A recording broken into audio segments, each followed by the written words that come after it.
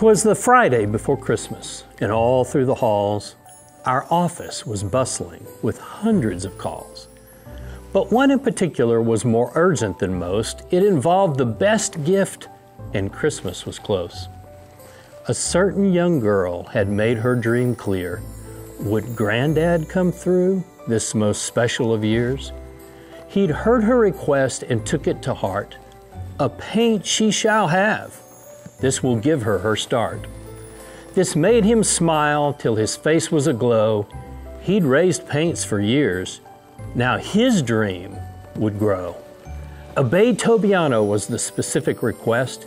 She wanted them all, but loved this kind the best.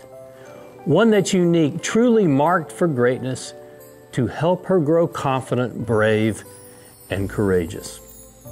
He knew just the one. He'd watched it grow tall, flashy, good-minded, the most gentle of all. She'd had her dream horse. The plan was airtight. He'd sent in the papers to do this thing right. He'd wrapped the certificate showing her name as the owner of her first paint, who was sure to be famed. This one piece of paper would provide the first clue to go to the window and check out the view. There he'd be standing all shiny and bright, her trusty new friend with the perfect touch of white. But all this hinged on that one document. Until it arrived, he would not be content. He'd sent all the info to APHA. They got things done quick, barring any delays. But still he was nervous. Had he allowed enough time? This was going to be big, the gift of a lifetime. He decided to call in early this morning, in fact. I sent in a transfer. Is it possible to track? Let me check on that, sir, the friendly voice answered back.